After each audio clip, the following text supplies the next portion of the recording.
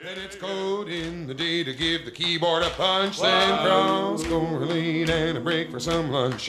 Correlate, tabulate, process, and screen. Program, print out, regress to the mean. And it's, oh boys, can't you code it?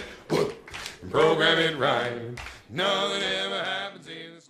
Welcome back to my series of videos on using Stata for research and statistical programming. I did a video on using local macros and had some requests to put together a more extended example. So we're going to walk through using local macros in the context of a for each loop.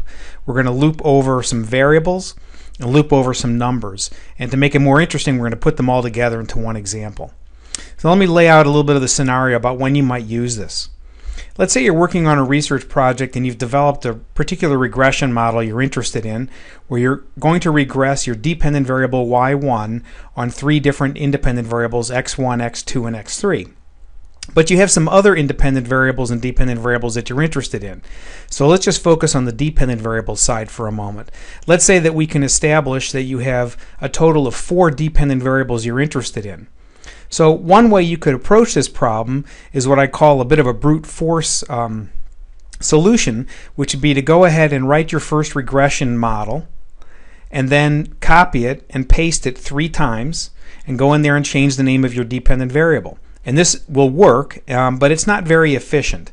So if you want to go back and make changes to the dependent variables, it's going to take you some time, and of course you run the risk of making errors.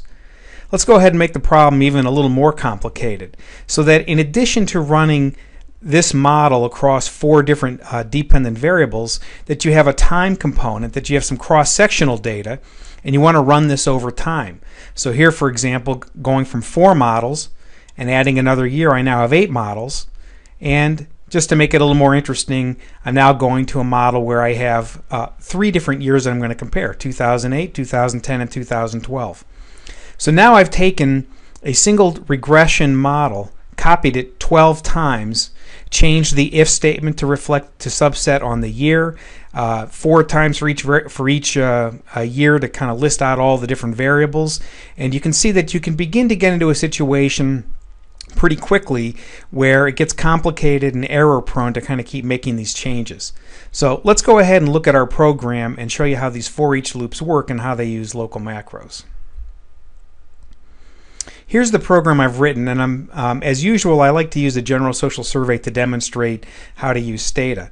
I have Stata up and running. We're going to move to that in a minute, but let's just take a look at the program. I'm going to look at 4 of the sociability variables that are available in the general social survey: soc.rel, soc.commune, soc.friend, and soc.bar. Basically, these questions ask how frequently people visit relatives, visit in their community, socialize with friends, or go out to bars and taverns. Let's go ahead and look at the frequency distribution for this variable. This is across all the years that these variables were collected. You can see that we have nearly 33,000 cases. So here we have our values from 1 to 7 that indicate the amount of sociability.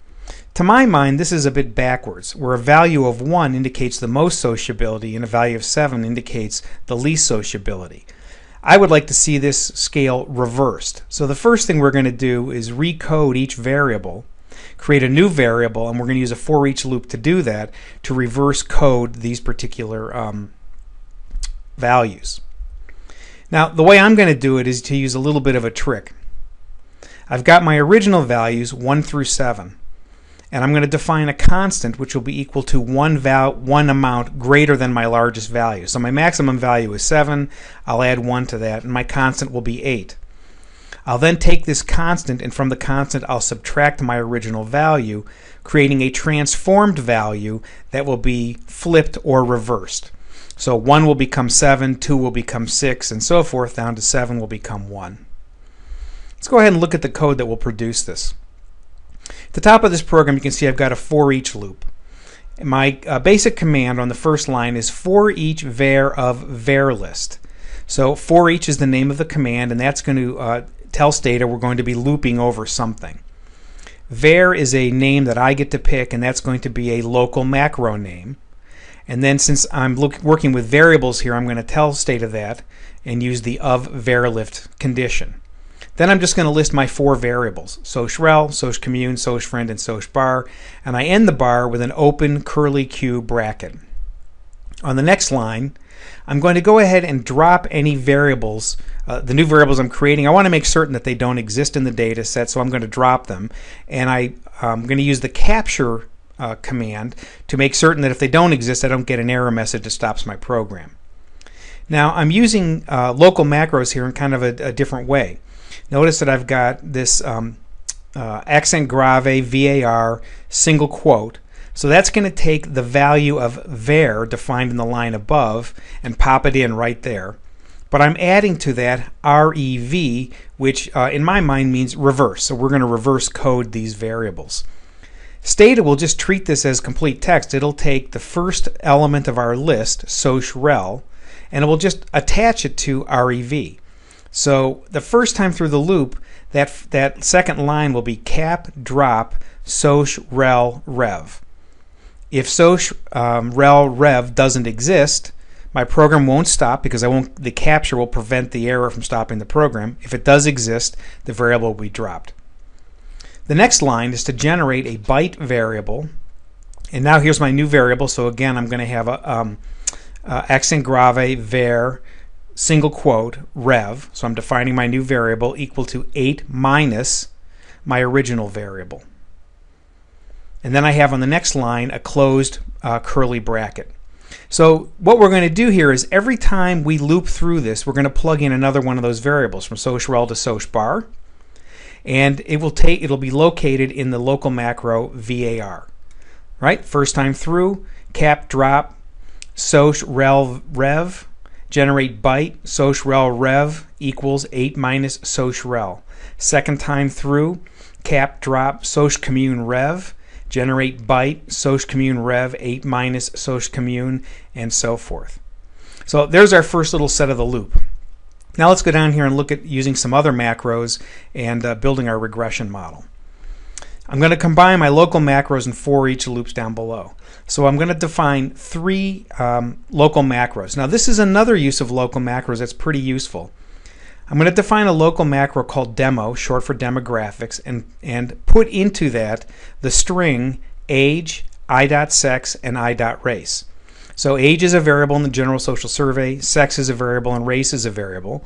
And I'm using factor notation, I dot, so that when this is read into regression, Stata will know to create dummy variables or indicator variables out of these particular variables. I'm then defining another local macro called hcap, short for human capital, and that's going to contain the variables or the names educ, respondent's education, and PAEDUC, which is father's education. And then finally, I'm going to add, really this is my major thrust of my research here, I'm going to add a local macro, create a local macro called good, which will contain the text trust, fair, and helpful, which are 3 variables in the GSS that measure one's willingness to trust others. So we're going to end up running this regression and see if sociability, controlling for demographics, human capital, is related to people's trust. Now down below I've got 2 foreach loops. So remember what our goal is here. Goal number 1 is I want to run a regression model for 4 separate dependent variables. So let's start with the inside loop. The inside loop says for each dv of varlist, and now I've got those new variables I've created, socirel reverse, socicommune reverse, and so forth. Then on the next line I'm going to use, I've used the shorthand di for display. I'm going to skip a line, _n, and I'm going to show the text dependent variables equal, and then I'm going to show whatever's stored in dv. So first time through it'll be the name of my first dependent variable, second time through my second dependent variable, and so forth. On the next line I'm also going to display the year number that I'm processing. We'll come back to that in a minute. The line after that is my actual regression. And notice there that I have regress followed by a whole list of local macros. My dv macro, that's the thing we're going to loop over. My demo macro, my demographic macro, my human capital macro, and my trust of others or good macro. And then I'm going to use an if statement, if year equals yet another local macro called num, which we haven't really defined yet. And I'm going to suppress the ANOVA tables and just because this will produce a lot of output, I just want to look at the coefficients.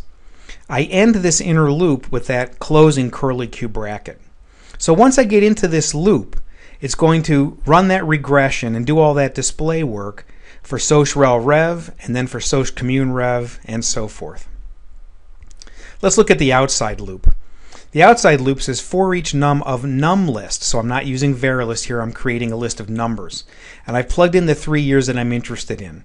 2008, 2010, and 2012. And you can list numbers here in ranges in a typical Stata fashion. You can use a beginning, an increment, and an end, or any of the other ways that Stata allows you to look at lists of numbers.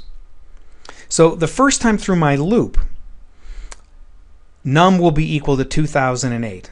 Then I hit the second for each, and dv is equal to soch.rel rev. When I display, my dependent variable will be soch.rel rev, my year will be 2008, and then it will run the regression, plugging in all the values of the local macros into that regression.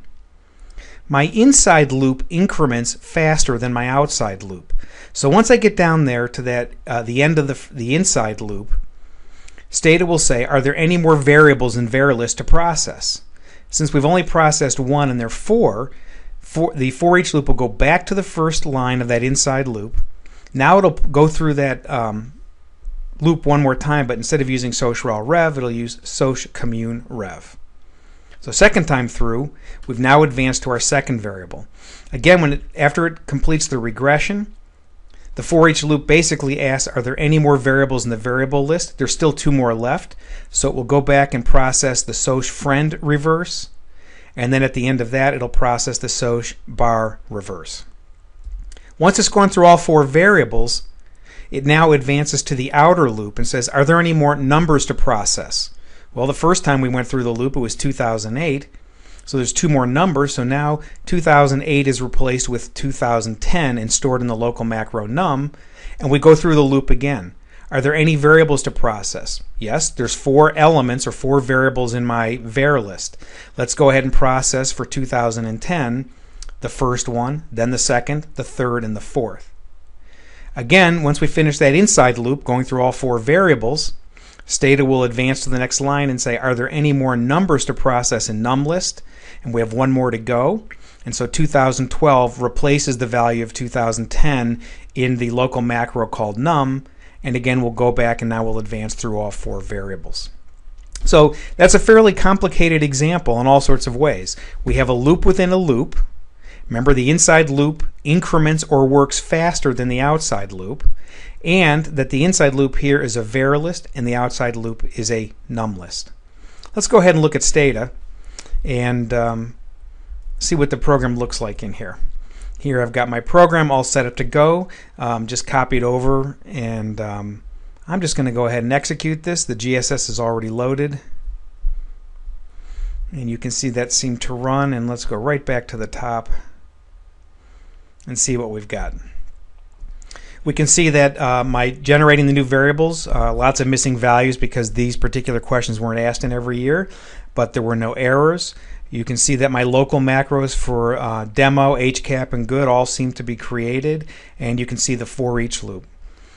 Coming down on the first output, you can see that what I displayed, the name of the dependent variable, and the year. And then as we go to the next output, we see that the variable has advanced to soch.commune reverse in 2008, soch.friend reverse in 2008, soch.bar reverse in 2008. Now we're done with 2008. We move on to 2010, but go back to the first variable.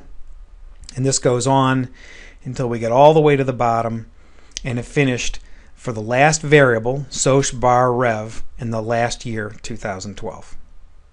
Well, there you go. There's a more advanced example. There's lots of advantages of doing this in Stata when you get into producing lots and lots of models. If I want to go back and add variables to my demographic macro, or if I want to delete a variable, I do it once in one spot in the program for that local macro, and it will affect every regression I run. If I want to add more variables as candidates for great dependent variables, I just go ahead and add it to that local macro. Same thing with years. I could remove years or add years. I do it all in one place, and all of my regressions are affected by it. I hope you enjoyed this video. If you have any questions, please let me know, and I'll do my best to answer them. And it's code in the day to give the keyboard a punch, then cross, correlate, and a break for some lunch. Correlate, tabulate, process, and screen. Program, print out, regress to the mean. And it's, oh boys, can't you code it? And program it right. Nothing ever happens in